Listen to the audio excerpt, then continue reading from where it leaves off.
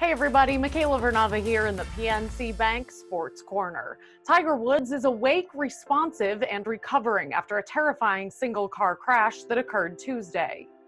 The golfer's Twitter account publishing a statement early Wednesday morning providing updates on his condition.